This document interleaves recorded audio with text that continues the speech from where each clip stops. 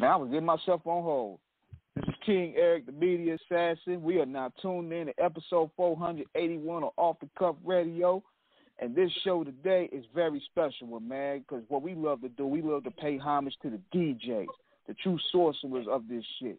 And this guy on the line with me right now is one of the true imprints of that movement right there. The DJ is coming back, and they talking about the new tour they got going on. So, without further ado, let's all bring DJ True Justice on the line. What's good, brother? Peace, y'all. Peace, y'all. How's it going? That's a crazy intro, and I stand behind every word.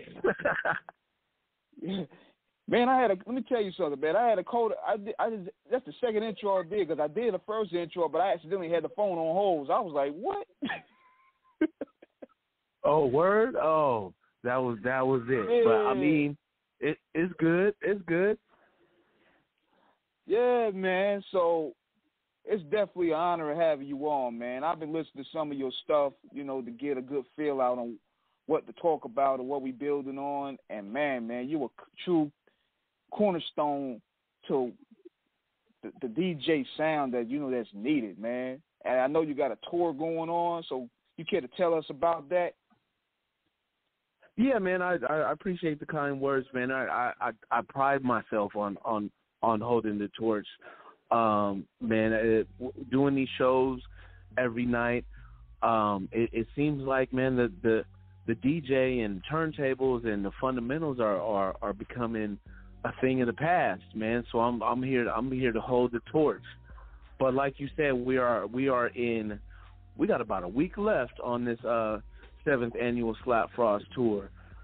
We got a night off right now. We're in Mount Pleasant, Iowa, and we're playing tomorrow in Fairfield, Iowa. It's been a nice run. We started on the 25th of this month in Bloomington, Illinois. Okay. And who you guys got on tour with y'all?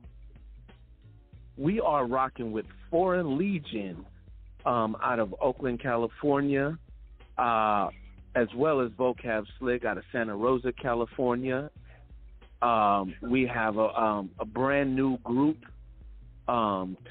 Justin's Case, out of the Bay Area.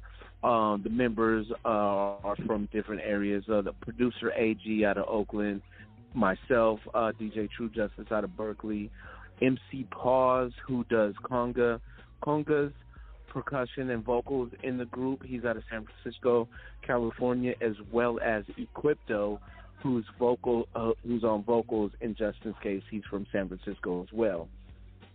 We also have the newcomer, the baby of the tour. Her name is Moon Magic, representing Sacramento, California. And to round out the tour, we have Romel with 2 L's, representing Louisville, Kentucky, hosted by one and only Z-Man. That's myself it is, man. Myself and DJ DS are the 2 DJs on the tour, holding it down on the turntables, actual turntables. None of the MP3, strictly turntables. Well, no. I can't front like I don't do a mix of digital and the turntables. So what we use is a digital program, Serato. So we do trigger MP3s off of our rig, but it at the end of the day it all goes to the turntables. In this day and age, you have a choice to spin MP3s on turntables or controllers. You have the choice to do vinyl as well. Well, I carry vinyl in my bag, but just as far as the analog and the digital thing, I take both with me. And that's good to have, because digital is convenient. It's good for convenience purposes, because well, brother, I'll tell you like this. Mhm. I'll tell you like this. OG told me, it's like after years of carrying vinyl, crates to parties and shows and rocking. It's like when Serato came, the whole digital realm came to us. That was holding the torch for vinyl. It's like a graduation present, bro. You could take your whole record collection, basically in the palm of your hand and go rock a show. Before we used to, have to pack up a van full of records. So it's the same concept, but in a digital age, it's just a lot more convenient. Absolutely. And not to mention, you being so hard working with the tour, man, how does it also feel knowing to get back outside? Because, man, we've been locked in with COVID and the pandemic. How does it feel to get back out there and interact with the people once again? Man, it feels great, to have that true human interaction. And I know it's a cliche and it's a term, but the vibes are there. The vibes are real, man. And it's nothing like getting on that stage, whether it's 5 people in front of you or 500, man. It's that human interaction. You are, just giving love. And all you really want is to get that love back. So it's a reciprocation, man, and I'm happy to be back outside doing my thing. Yeah, man, because we did a great job of still being entertained within the culture with the verses, and you had your virtual concerts, but it ain't like that in your face interaction, because you get to see what records the people are responding to. Exactly. With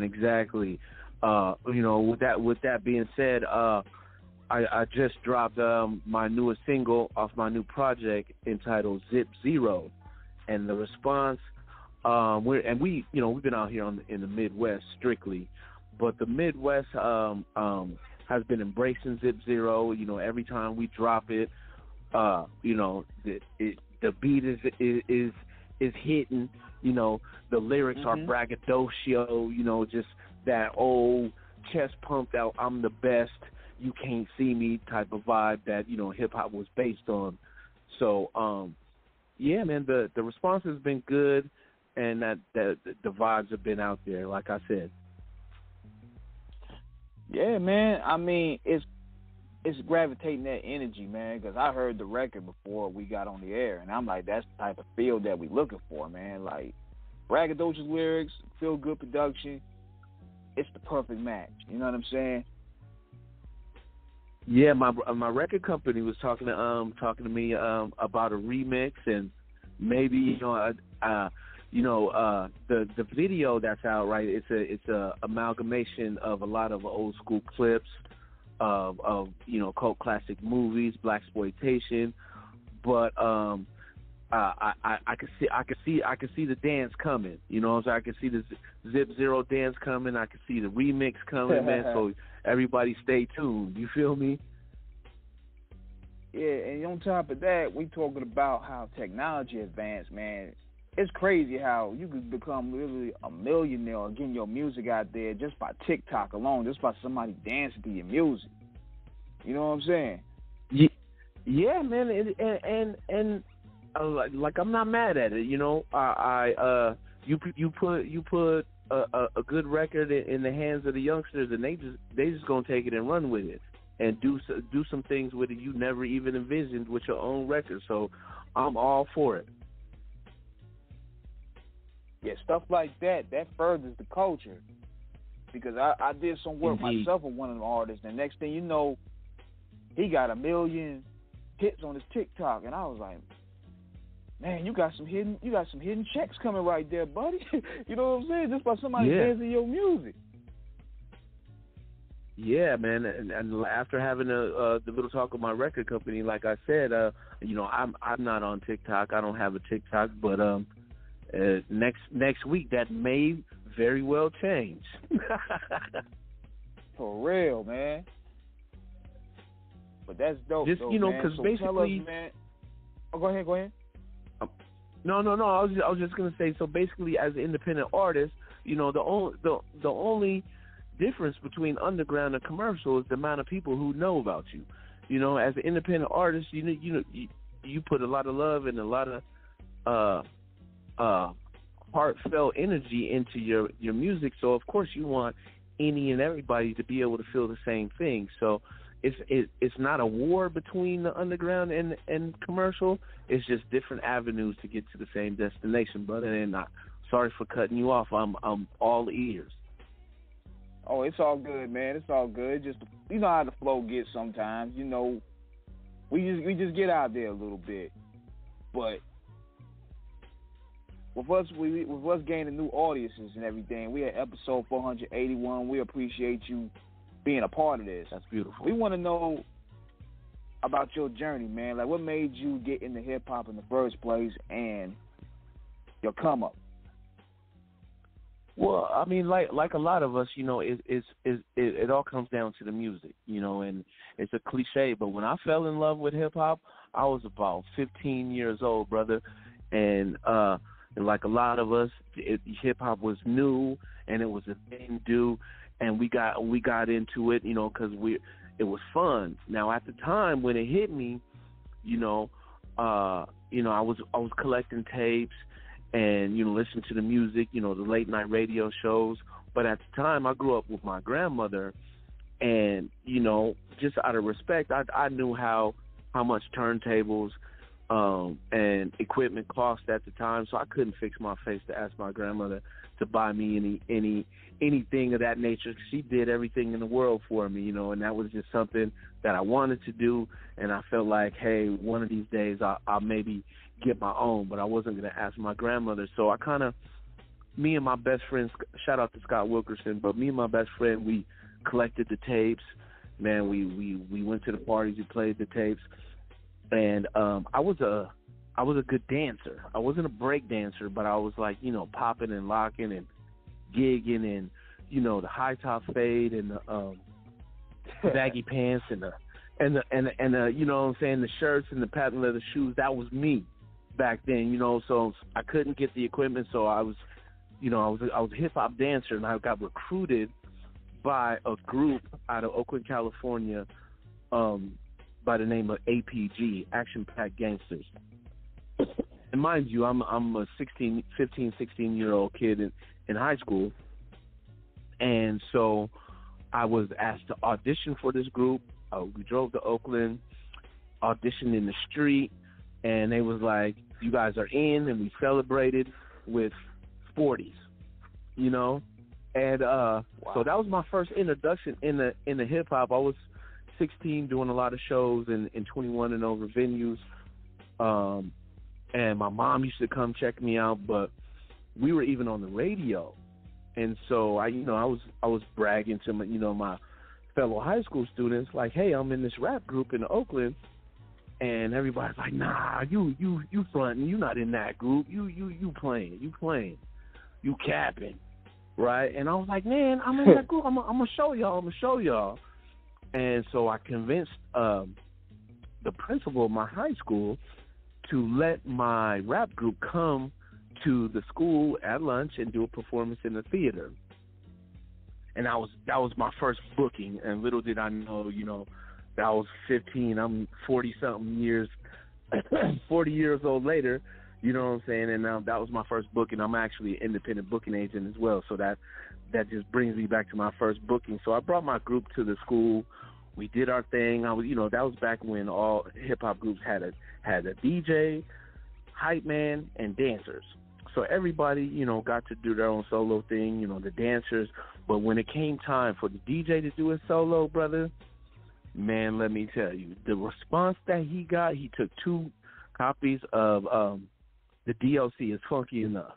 1, and then comes the 2 to the 3, 1, and just started doing his routine back to back, all of that stuff, man, and just everybody's watching him.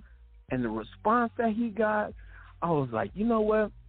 This dancing stuff is cool, but that's what I really want to do. And it just took me back to, you know, I was like, man, at some point I got to get some turntables and do my own thing. And so within, by the time I graduated high school, I graduated in 1991. I started DJing in 1993.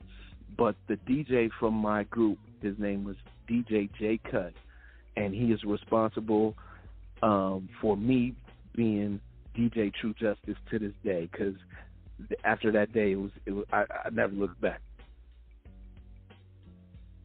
Man, and we going back to that time period, man, because we had DJ Sir Jinx on the show a while back, and we going back to the time where mixtapes were actually mixtapes. Like, you had people Absolutely. cutting in freestyles, you had your scratching. See, mixtapes today, they're basically more so like underground albums and compilations, but back then, the mixtape was more so like you showcasing your skills on the behind the turntables, and you probably had your homies freestyling up there and doing little records here and there, having fun. I bet those run for some good money now.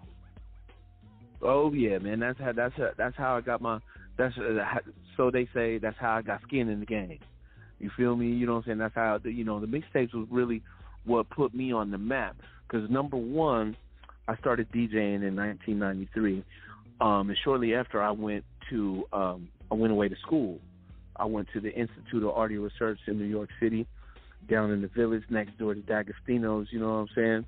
So I was in school, honing my craft as an audio engineer, and being from California, we talking about 93, 94, 95. So the mixtape scene in New York was crazy, and we still talking about actual tapes, but cats like Clue, SNS, Chubby Chub, these cats were making great money. It's over? These cats were making great money, selling mixtapes and making a living off of that type of thing. And I just peeped that, and I graduated from engineering school, and then took that experience, back to California. And patterned myself after the New York DJs and started making mixtapes. So that was my introduction in the game. That's how I got, a little claim to fame. So the mixtape thing is what birthed DJ True Justice as well. Yeah, man, it's crazy how we reflect back to that period, especially the '90s, because then the DJ they were getting record deals off putting out mixtapes. Exactly. It was a good time, and hip hop evolution. We're here now, but it started with the DJ, and yeah, indeed, man. And going on, and then you started producing your own albums, man. Like, let's talk about your baby, like your first project, man. What was like putting that together? I would say it was just a natural evolution of, the mixtape scene. And after doing, between 93 and 96, I self-produced maybe about 20 mixtapes locally. And then I got a chance to hit the road. And after touring and seeing the country, when I came back, I was like, man, I want to make, original, nothing against the mixtapes, but I just had a motivation and a just drive to make my own music with my own people, my own MCs, the talent that I saw out there that I wanted to develop. So my first album, it was self-titled, came out in 2007. I had one video off of that thing. It's called 808, and that was my baby, 808, and then back with Fizz Face. Man, it was just a good time, and ever since then, I've done mixtapes in between, and I'm about to drop an EP on Friday on all digital platforms, all service platforms. On Friday, April 8th, is entitled The Coach EP. And like we were saying, Zip Zero was the first single. So 2007 was my first album, True Justice. 2016 was my second album, entitled The Man of Steel. And that was had major label distribution through Guerilla Funk Recordings. So, man, making music, cutting, and then, joining Justin's Case. We just dropped our album, but we're only selling it on tour. So we'll be dropping that later this year on all digital platforms. Yeah, man, and telling us about Guerilla Funk, man. That means you working with direct with Paris, right? Yes. Paris is big homie, my mentor, boss man, and all of that. So yeah, I put out my album with him, and we're still working together to this day. He's actually featured on my upcoming Coach EP that drops on April 8th. That's one of my best friends too. We speak all the time. Dude, that's probably one of the most coldest spitters I've ever heard, especially on the East Coast. Like the song he had, "The Days of Old," that transition out here. Oh yeah, "The Days of Old." That was on his second album, "Sleeping with the Enemy." Oh, that's my favorite. I like it. Yeah. Then he came out with Bush Killer, and that made me a fan right there. I was like, man, y'all open cats speak with this shit. You know what I'm saying? I was like, man, this is... Yeah, man. Paris was responsible for me, being on the road for the first time, and then touring with him and doing those records every night. And we went to Europe in 2009, and just seeing the reaction of the love of a Bay Area, MC that's actually, speaking with substance, social commentary, and the plight of Black people in the United States, and that's something that was dope then and dope now, because we're still carrying the torch. Definitely, man. I mean, that's why y'all guys' movement was needed, man, because y'all came at a time where hip hop needed those voices, man. Because in some cases, the people that represent the culture, they become eventually disconnected, especially when they get the bag.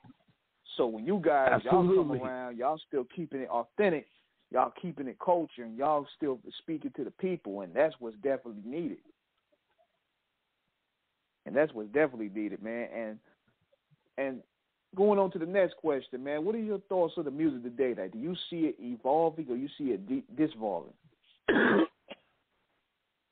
Well, I see the music today is a natural evolution, because when we were coming up, hip hop was new and it was brand new. But you have people that grow up strictly on hip hop. They can't think of a time where hip hop didn't exist, and to them, it means a little bit different. Each generation, has their their likes and their dislikes, and I just think hip hop is always gonna keep pushing the envelope, and you have fundamentalists like myself who like to integrate, the old school, traditional, the fundamentals, but then we're also pushing it forward and speaking about today, what's going on today. Now, as far as the youngsters and what the young kids are doing, that's them, man. I can't front on them. You know what I'm saying? All I could do is embrace them, and if I have a chance, I'll give them a platform, and that's basically what Slap Frost is all about. Giving not only coming out with the groups that you love, but giving a platform for new artists to express themselves. So right now, honestly, bro, we're on the road pushing 50. You know what I'm saying? Down the cats that are like damn near just now 22, 23 years old. So we can definitely coexist on the same plane. I just want to, I don't hate this music. I just want everybody to know where it came from and where it's at. And I'm glad you say that, man, because doing a platform like this one, it opened up our doors to different sounds. It opened our doors to different voices. And there's a lot of young, hungry talent out there, more than I thought it was. And sometimes when you get exposed to, a limited part of the culture, it makes you become the grumpy old man in the room, And sometimes you get mad like, man, these dudes is garbage. But there's so much out there, man, and that's why we wanted to create this platform to give those people that look. Because, like, every day we find that somebody new. Like Jadakiss said it best. There's a guy better than Jordan waiting to get that break. So we look at it like that with rappers.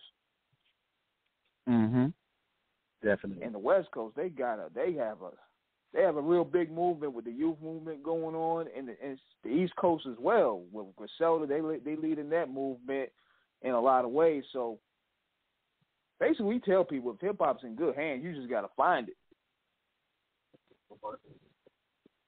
and come see y'all on tour. Damn it, you know what I'm saying? Definitely, yeah, definitely.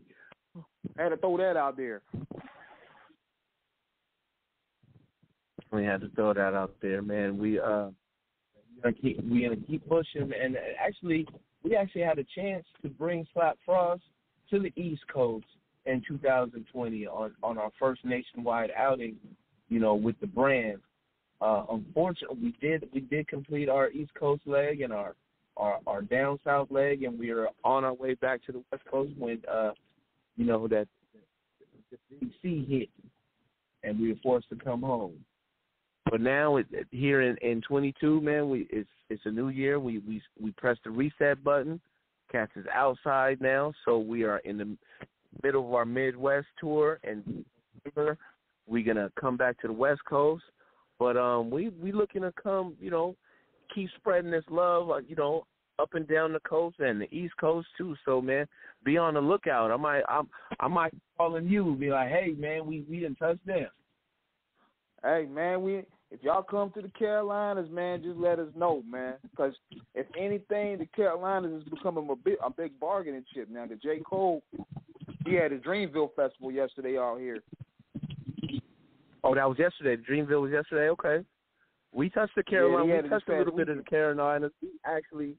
We had a good time with Michael Marshall in Lenoir, South Carolina, man. It was crazy. Yeah, the city has grown more so in depth within the past 10 to 15 years. Well, we came a long way from the P.D. Pablo, North Carolina days, man. We getting the big dogs out here now. Yeah. Definitely. And that's a beautiful part about the evolution, man. Had to fix my phone. You on the air? Yeah, I'm here, bro. Yeah. I had to fix my phone a little bit.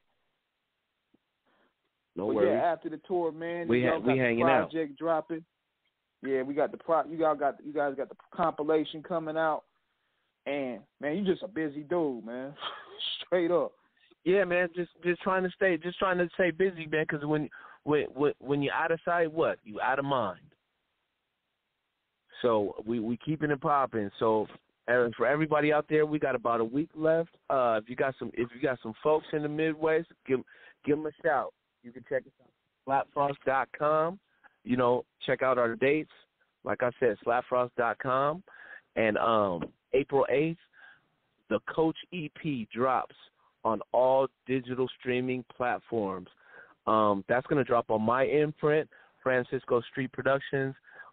Put out by Rap Bay Urban Life Distribution out here in the Bay Area. Yes, sir, man. For a while, baby, I know you can grab it up.